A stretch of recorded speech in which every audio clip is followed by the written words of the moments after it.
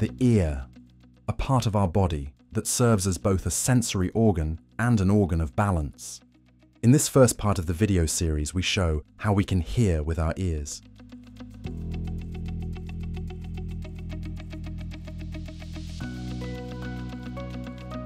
For a better overview, scientists divide the ear into sections. The pinna is the visible part of the outer ear. Another part of the outer ear, as well as the middle ear and the inner ear, can be found in the temporal bone.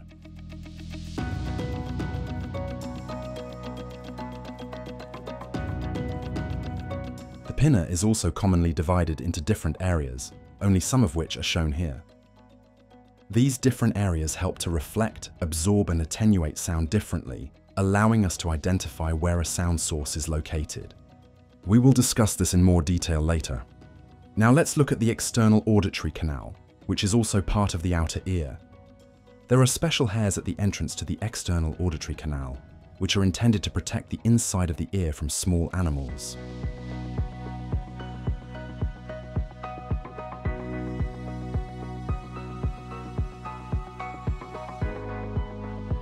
As we can see here, the uppermost skin layer of our external auditory canal migrates to the pinna. Glands located under the hairs produce our earwax. The sticky earwax, in which bacteria and dust become trapped, is transported out of our ear canal by the migration of the upper layer of skin. The ceruminous glands produce earwax, which is mixed with the sebum from the sebaceous glands. More information on this can also be found in the animation on the immune system.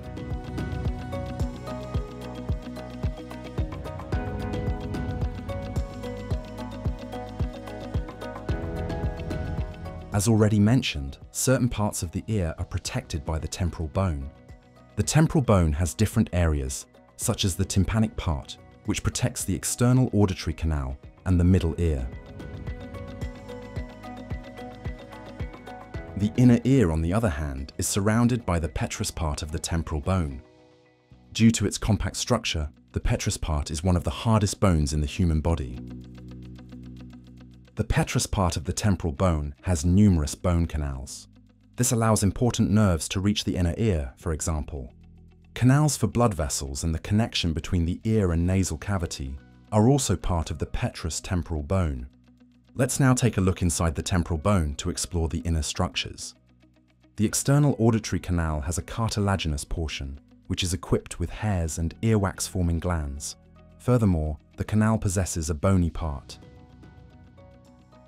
The eardrum forms the boundary between the external auditory canal and the middle ear, in which the auditory ossicles are located. We also recognize the cochlea, which is part of the inner ear. The tympanic cavity, which belongs to the middle ear, is connected via an opening to another cavity called the antrum mastoideum. This cavity is in turn connected to other cavities, which are large in some people and small in others, or not present at all. These cavities are called mastoid cells, which are most likely intended to regulate the pressure within the tympanic cavity. Now let's take a closer look at our ossicles. Humans have 3 tiny ear bones, also known as auditory ossicles, which are called malleus, incus, and stapes.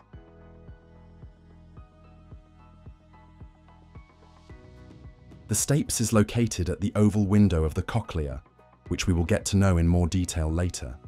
The smallest bones in the human body are suspended inside the tympanic cavity with the help of ligaments. The malleus possesses 3 ligaments. The incus has 2. There is a joint between the incus and the stapes, as well as between the malleus and the incus, which are equipped with cartilage. Ligaments hold the bones together.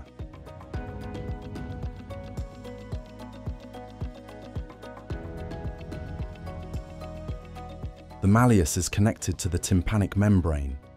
The tympanic membrane, or eardrum, is a thin membrane that can convert sound waves into mechanical vibrations. As soon as sound waves hit the thin membrane, it begins to vibrate. The vibration causes the malleus to rotate, and with it the incus, which pushes the stapes forward.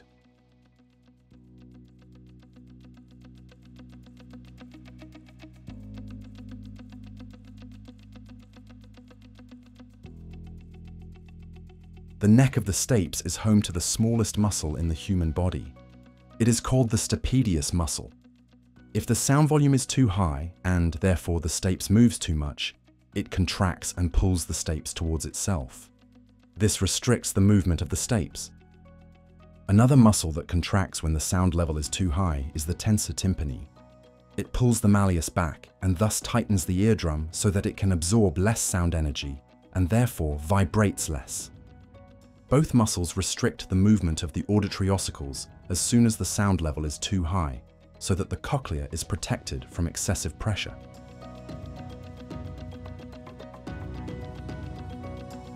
Here we can see the movements of relaxed and contracted muscles at identical volumes for comparison.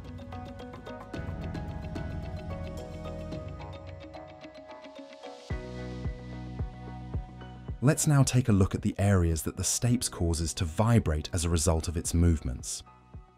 The stapes is connected to the cochlea via the oval window. The cochlea, vestibule, and semicircular canals are part of the bony labyrinth. The three semicircular canals are responsible for our sense of balance, which we will get to know in more detail in the second part. We hear with the help of the cochlea. The bony labyrinth has cavities inside that contain fluids. When the stapes moves, it transfers its energy to the fluid. This energy travels within the fluid as a pressure wave. We refer to these fluid-filled cavities as the scala vestibuli and scala tympani. They are connected at the highest point of the cochlea.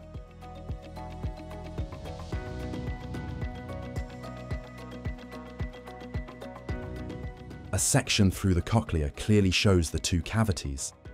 Another cavity, called scala media, is located between these two ducts and is also filled with a fluid.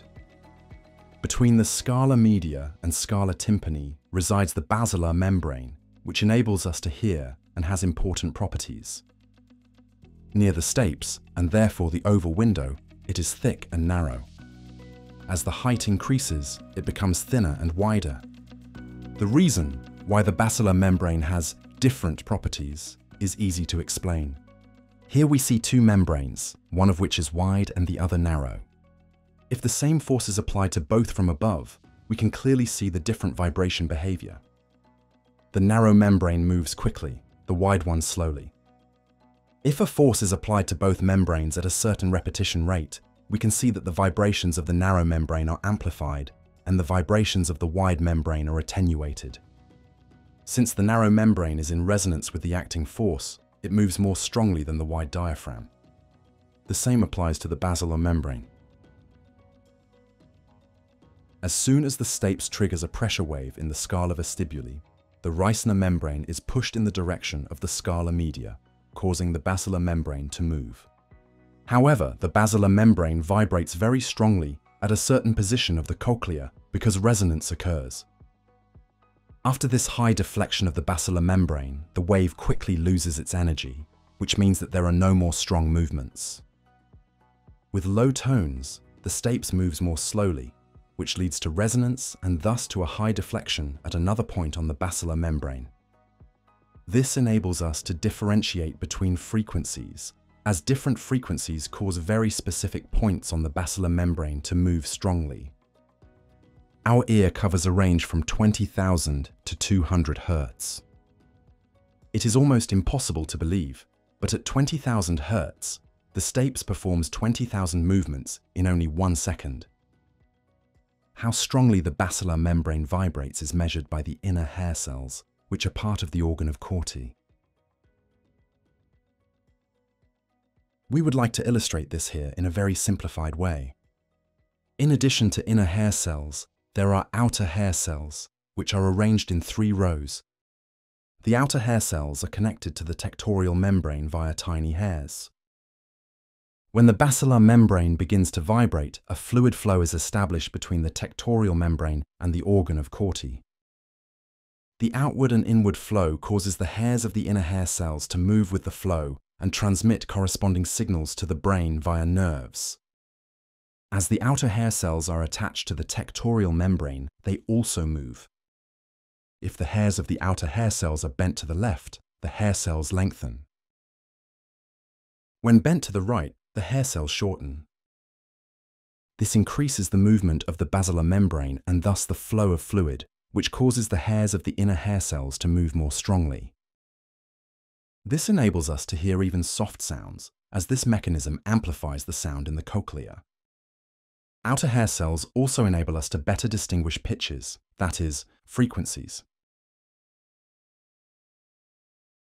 If the outer hair cells do not shorten or lengthen in response to soft noises, we can speak of impaired hearing. If the inner hair cells do not function correctly, the result is deafness. Inner and outer hair cells work according to an incredibly ingenious principle.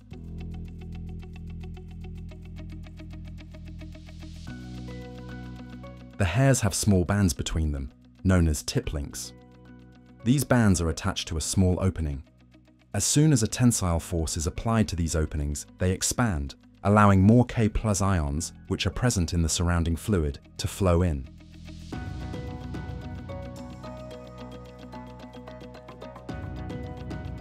K+ ions cause a reaction within the outer hair cell, causing it to contract or relax.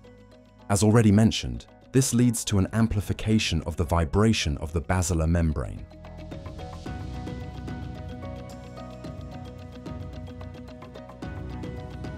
Here, we see the outer and inner hair cells once again.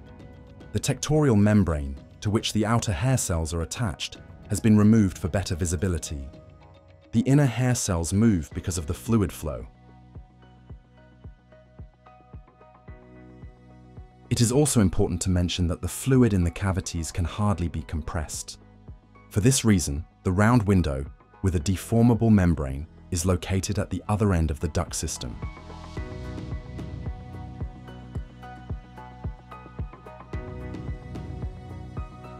As we have seen, the inner hair cells are connected to nerve fibers. When the small hairs of the inner hair cells bend, electrical currents are transmitted by these nerve fibers.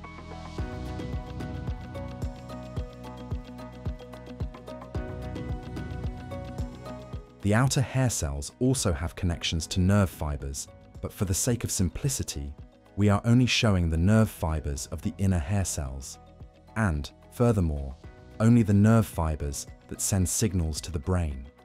In reality, both inner and outer hair cells have nerve fibers that receive signals from the brain and send them to the brain. With the help of the cochlear nerve, the electrical signals reach the brain stem, where nerve cells are located that process these electrical signals.